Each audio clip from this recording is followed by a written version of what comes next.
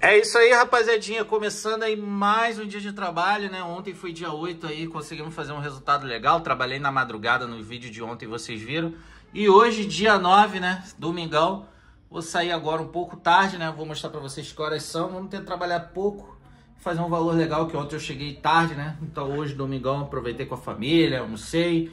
E vou sair agora pra tentar fazer o que der, né? Vocês mesmos sabem, eu sempre falo pra vocês, a nossa folga geralmente é no dia 11, né? Nossa folga geralmente são nas terças-feiras, né? Então dia 12 é dia dos namorados, a gente vai pegar firme aí. Vamos tentar fazer um valorzinho hoje, amanhã, dia 10, segunda-feira, a gente volta ao normal com a atividade física de manhã e trabalhando de meio-dia, 10, 11 da noite, beleza? Né, Pictures? Tô aqui com o Pictures, né, Pictures? Você tá muito invocada, Pictures. Fala com a tropa. E aí, tropa? Fala com a tropa. É, que linda. Ai, a Pictures. Ai, vamos trabalhar. É, rapaziadinha, isso aí, ó. Vamos começar mais um dia de trabalho. Sempre quando eu trabalho de madrugada, eu dou uma olhada dentro do carro, tá? Pra ver se não tem nenhum entorpecente. Diante de Deus, cara. Sempre faça isso, tá? Não só no Rio de Janeiro, mas em qualquer lugar do Brasil, tá? Que às vezes o passageiro esconde em toca, né? Você pode ser parado por uma blitz na polícia, até você explicar que focinho de porco não é tomada, entendeu? Enfim, Rio de Janeiro não é para amadores. Sempre faça isso, tá? Mais uma dicasinha. Trabalhou na madrugada, sempre dá uma olhada que você pode encontrar alguma droga, né? Já encontrei maconha, já encontrei pino. E uma vez um passageiro cheirando, fazendo assim, né? Levei pra comunidade uma vez, é muita história, mano. Pô, aí eu falei, pô, mano, com todo respeito, só não deixa nenhum pino aí, não esconde nada. Pode fazer o que você quiser aí. Não, tô truqueiro. Tava ele, uma mulher. Doideira, Rio de Janeiro não é para amadores, né? Vamos trabalhar, vamos trabalhar. E é isso aí, rapaziada. Mais um dia de trabalho, né? São exatamente agora 5 da tarde. Tô indo ali no posto abastecer o tigrinho, né? Domingão, vamos ver o que a gente arruma aí até 11 horas, meia-noite. Ou até o dinâmico continuar. Enfim, vamos ver como é que vai estar a pista, né? Não está dinâmico ainda, mas a demanda está boa aqui, pelo que indica o mapa da Uber. Então aqueles piques. Beleza, rapaziada? Lembrando também que não tem nada contra o camarada que gosta de dar um doisinho, tá? Fumar um baseado, cheirar pó. Eu acredito que cada um sabe de si. Depois que você faz 18 anos, ou depois que você sai das casas dos seus pais, né? Cada um já sabe o que tem que fazer da vida, cada um já sabe o que é certo e o que é errado. Eu não preciso ficar falando que é certo e que é errado pra marmã, pra cara barbado. Enfim, beleza, rapaziada? Nada contra, tá? Desculpa aí a galera que gosta de dar um doisinho. Nada contra, cada um faz o que quer. E é isso, rapaziada. Bom, só falei em questão do Rio de Janeiro, né? Que o Rio de Janeiro não é para amadores, né? A madrugada é isso, você não pega trânsito. Vocês viram no vídeo de ontem as corridinhas no Comfort, né? Bem tranquilinhas, pô, pagando muito bem. Mas em compensação tu vai pegar nego viciado, tu vai pegar nego bêbado, risco de vomitar no carro. Tem os prós e os contra a madrugada, né? Mas, graças a Deus, com a proteção divina, né? E o Papai do Céu no controle aí, sempre com muita atividade, sempre muito ligado, muito ligeiro. Que a madrugada não é fácil, sabendo onde está trabalhando, sabendo os lugares que toca, sem trabalhar no dinheiro também, muito importante para não ter problema com o negócio de passageiro não querer pagar. Enfim, beleza? Vamos lá abastecer o tigrinho, zerar o nosso trip, tocar a nossa primeira corrida aí, eu mostro pra vocês. Vamos que vamos. 5 horas da tarde, tropinha. Vamos zerar aí o tigrinho, né? Aí, ó. Tigrinho zeradão. Beleza. Ligar os aplicativos aqui, né? Pay. Ligar os aplicativos. Tocar a nossa primeira corrida aí, eu mostro pra vocês. Vamos que vamos. Vamos dar uma soltada, mano. Vamos dar uma soltada. Caramba. Doideira, tô meia hora parado e nada. Pô, num domingo, 5 da tarde. Enfim, tá aí a prova que a Uber ela gosta de manipular as coisas, né? Mas é isso. Vambora, 5h30, primeira corrida. E a 99 me deu 100%, velho. Pô, eu tô com 100% na 99, não sabia não. Pera aí. Vamos ver isso aqui. Vamos ver isso aqui. Recompensas. Ai, de 5 às 8. De 5 às 8 a mamãe deu 100%. Vamos tentar aproveitar isso aí, hein? Pô, não era pra eu estar em São Gonçalo agora. Se eu soubesse, me planejava. Tá no horário, lá no Rio esse horário. Pô, 100%. Mas tá bom, vambora. Vou reclamar não. Já tô com a cabeça já meio zoada, rapaziada. Verdade é essa, eu mostro a realidade. Não é todo dia que eu vou estar animado. Não é todo dia que eu tô empolgado pra trabalhar, né? A gente tem que gerir tudo, né? Gerir família, gerir casa, gerir filho, trabalho. Isso não é fácil, né? Mas o importante é a gente sempre, né, ser regular e ser constante, independente da vontade, né? Hoje eu não tô sem saco nenhum pra nada, né? Queria muito estar na igreja, né? Dia de domingo eu gosto. Mas tem que trabalhar, tem contas a pagar, né? Família, compromissos, né? Dívidas, finanças. Então, se eu não lutar, não vai ser ninguém que vai lutar por mim. Então vamos sacudir a roseira. E vamos atrás do que é nosso, hein? Vai abrir o caixa, hein? Tigrinho liberado, hein? Vambora. É, rapaziada. E aí, ó. Comecei esse trabalho e olha aí. Olha essa corridinha, que coisinha linda, ó. R$45. Ah, 10 minutos pra buscar, 2 km. Pra buscar o passageiro. Mas olha só. 18 quilômetros, 34 minutinhos de corrida, R$45 pra Pendotiba, mano. Pô, coisa linda. Vambora, é esse tipo de corrida que eu quero, hein? E a mamãe 99 voltou a dar 100%, hein? 99 voltou a dar 100%. Que é isso aí, o pai gosta, 99. Manda 100% pro pai que o pai maceta. Eu falo de você em todos os vídeos no YouTube, igual sempre fiz, né? Quem não me conhece, quem conhece agora, né? Há pouco tempo, né? Eu fiquei 5 anos bloqueado na Uber e fiquei conhecido aí como aproveitar bastante o 100%. Que a 99 me dava muito. Só que ela parou de me dar 100%, não sei porquê. Entrei na lista negra lá da 99. Nunca mais ela me deu 100%. Só me deu 99 carona, que é R$1 por km, né? Mas a estrela brilhou hoje, ó. Aí, ó, 100%. Vambora. Ai, Calica, coisa linda. Mamãe 99, beijo, hein? Ó, manda 100% pro pai que todo vídeo eu vou falar bem de você, hein? Arrasta pra cima. Chama, vambora. 7 horas da noite. E Caraisópolis está o pai, né? 54 aí na 99, menos 9 do dia de ontem, né? E acabei de fazer essa corridinha aqui, ó. De lá, da onde eu desembarquei o passageiro, né? Aí, ó. Coisa linda. Até Caraisópolis. E já bateu umazinha aqui pro aeroporto, rapaziada. Valorzinho eu vou estar mostrando aí quando eu fechar lá. Vamos que vamos, no Comfort, tá? Aquele pique, né? Macetando o Comfort. Vambora.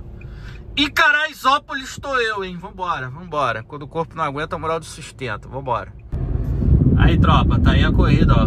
R$47, meia horinha de viagem, 25 km. Opa, e bateu uma prioridade pra gente dentro. Ah, não vou não. Avenida Dom Infante Henrique. Ah, no Marina da Glória, deve estar rolando alguma coisa ali. Vamos ver qual é, vamos ver qual é. Vamos se posicionar ali. Vambora. Vamos pra Jacarepaguá. Vamos que vamos. Dei uma fatiada aqui no Marina da Glória. Tá tendo alguma coisa aqui, mas tipo assim, não tá com muita demanda de Uber aqui não, mano. Acho que algum barquinho chegou. Enfim, vamos lá buscar esse passageiro. Aí, rapaziada, chegando aqui no Marina da Glória, tá? Aqui é uma região que tem muito evento, viu? Tem muito evento mesmo. Vira e mexe aqui, né? Estoura de corrida, né? Então, sempre que tiver aqui pelo centro do Rio, né? Quiser pegar passageiro, aperte o botão ou aproxime o cartão. Opa, já peguei, minha filha. Sempre que tiver demanda aqui, tocar uma corrida ou duas, meu irmão, pode vir que é sucesso. Aqui chama bastante. Marina da Glória. Vamos que vamos, buscar nosso passageiro. Bora. É, tropinha, só se fere quem tá na guerra. Aí. Caraca, mané, aí. Caraca, mano, olha só. Troço mal feito, velho. Aí. Fui entrar no posto. Aí. Aí. Posto. Caralho, que troço mal feito, mano. Aí. E eu falei pra vocês que eu não tava me sentindo bem pra sair, mano. Só se fere quem tá na guerra. Vambora. Assim mesmo, faz parte. Amanhã a gente conserta isso aí. Sacanagem, cara. Pô, que negócio mal feito, né, mano? Olha, nem vi, mano. É, rapaziada. Tem que mostrar quando dá ruim também, mano. Quando dá ruim tem que falar também, tá? Já saí de casa, não tava muito legal, não sei se vocês perceberam, mas é isso, mano. Faz parte, tá? Faz parte. Só se fere quem tá na guerra, irmão. Isso que eu falo, tem que separar um dinheirinho pra manutenção, né?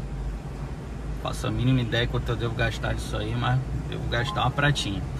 Agora, uma parada que eu acho muito importante também é falar quando dá ruim, mano. Porque essa profissão é isso, não é só mil maravilhas não, tá? Se eu chegar aqui só contando a parte boa, vou estar mentindo, né? Então por isso que é chato, é ruim, a gente fica chateado. Mas tem que mostrar quando dá ruim, mano. Porque senão não é a realidade do motorista de aplicativo. É o que eu sempre falo pra vocês. Eu saio sem saber como é que vai ser o dia, vai ser meu dia. E hoje, né, fui agraciado. Mas faz parte, né? Controlar o emocional, tentar pegar alguma coisa pra casa e amanhã de manhã a gente procura um lanterneiro aí pra resolver isso. Vambora. Chegando em casa, caramba, eu peguei uma corrida para esquinas de casa, mano. Lá da Cidade de Deus, né? Onde aconteceu o fato ocorrido. Vou mostrar pra vocês aqui, ó. Aqui, ó, de Gavernex, Cidade de Deus. Aqui pra pertinho de casa. R$62, 46 km. 41 minutos, né? Boa corrida. E é aquilo, né, rapaziada? Eu acredito muito em propósito, né? A gente não sabe, né? A gente não entende, né? Eu sempre falo isso. Lógico e evidente que a gente fica chateado, a gente ser humano, não tem como não ficar chateado. Não tem como eu terminar esse vídeo rindo, né? Tô bolado. Mas enfim, né? Graças a Deus eu tenho saúde, a família bem. Bem material é aquilo, né? A gente corre atrás do prejuízo aí. O importante é chegar em casa vivo, com saúde, com a presença de Deus. Eu acho que é a mais importante, né? E é isso. Vou encerrar o vídeo aqui, né? Deixa eu parar o carro aqui e mostrar pra vocês o esculacho, mano. Pô, pior que não foi nem culpa de ninguém. A culpa foi só minha, tá ligado? Então, tipo assim, caraca, que burro, né? Mas enfim, né? É aquilo que eu falo, né? Poderia acontecer 1 milhão de coisas. Poderia ter evitado milhões de situações. Poderia não ter saído pra trabalhar. Enfim, mas as coisas são assim. Quando tem que acontecer, acontece. Não adianta chorar pelo leite derramado, né? Vou dar uma olhada ali com mais calma. Ai, vamos dar uma olhada ali. Ai,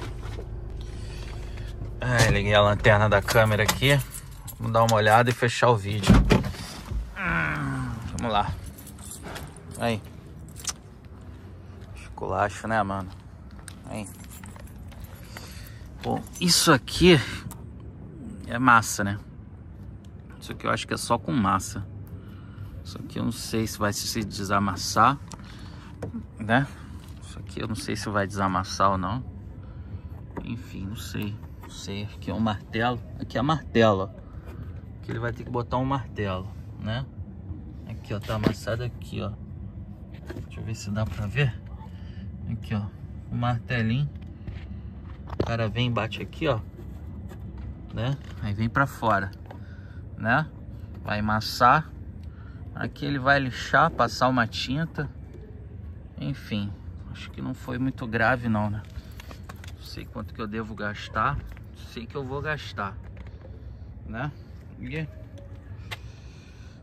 esculacho, né, mano? Esculacho, né, mano? Mas é isso, rapaziada. Não adianta eu vir aqui mostrar só quando eu ganho. Tem que mostrar quando perde também. Vamos encerrar nosso vídeo? Vamos lá, tropinha. Vamos fechar nossa semana aí, né? Abrindo aqui a calculadora. Eu fiz hoje aí, ó, 62. Calma aí. Eu fiz hoje, ó. Vamos lá, 183 na Uber, 54 na 99. 183 mais 54. Fiz R$237, né? Vamos calcular o nosso KM aí. 143 km para 13,7 no etanol, né? Vamos lá. Vamos lá. 143,9 dividido por 13,7. Gastamos aí 10 litros de etanol vezes 4, R$42 de etanol para fazer 194. Valeu, jogador. Tamo junto. R$194 líquido, rapaziada, né? Tá bom, ótimo valor. Vamos fechar aí a nossa semana, né? Queria amanhã acordar de manhã, fazer uma atividade física e sair para trabalhar meio-dia, mas deu Beyblade, né? Não vou poder fazer isso. Vou ter que correr atrás de lanterneiro para resolver esse problema. Tomara a Deus que eu não gaste muito dinheiro nisso, mano. Enfim, vamos lá. 1964 mais 650, R$2.600 aí, ó. Resultado da semana. Fazendo atividade física, né? Enfim, semana muito engonhada, mano. Semana passada, retrasada, fiquei doente, né? Enfim, essa semana agora, pô, último dia, essa surpresinha. E o que eu tenho pra falar pra vocês pra terminar esse vídeo, sabe aquela voz que você escuta, mano? Não vai, não faz, não vai, não faz, não é por aqui. Escuta, mano, escuta essa voz, porque, velho, se der chabu, você vai pensar, caraca, poderia não ter ido. Hoje, por exemplo, mano, o universo tava conspirando pra mim não sair pra trabalhar e levar minha família pra igreja, né? Mas é aquilo, a gente acha que é tudo na força do nosso braço, a verdade é essa. Quando a gente, na verdade, tem que ser totalmente dependente de Deus, tá? Não tô falando aqui pra você deixar de trabalhar, pra ir pra igreja, não, também não tô falando de religião. Mas eu tô aqui falando que a verdadeira força nossa, mano, ela vem de Deus, tá? Sem isso, sem Deus no coração, a gente não é nada. Porque aquilo, ó, fatalidade acontece, né? Quanto que eu vou gastar, né? Então, não tem como a gente sair de casa e prever. Tipo, é o que eu sempre falo. É o que eu sempre falo. Faça a sua parte e Deus vai fazer a dele, né? Então, a nossa parte a gente tem que fazer, que não é só trabalhar e cuidar da família, estar em casa, enfim, né? Mas eu sou esse tipo de pessoa que fico refletindo nas coisas, né? Principalmente quando alguma coisa ruim ou boa também acontece. E é isso, de repente o que eu tô falando aqui tá servindo para alguém que tá passando por uma dificuldade. Se você tá passando, pode escrever nos comentários, né? Eu sinto sua dor. E é isso, mano. Só se fere quem tá na guerra. Amanhã, o próximo vídeo, a gente corre atrás desse prejuízo aí. Tomara que não seja muito grave e eu consiga consertar o quanto antes, beleza? Tamo junto, foguete não dá ré. Sem luta não há vitória. Chama. É isso aí, minha tropa, pega a visão. Se você gostou desse vídeo, achou o conteúdo legal, pô, dá o likezinho e se inscreve aí no canal, pô. Dá essa moral aí pro Miguelzinho, nunca te pedi nada. Tamo junto, minha tropa, foguete não dá ré, sem luta não há vitória, hein. Chama.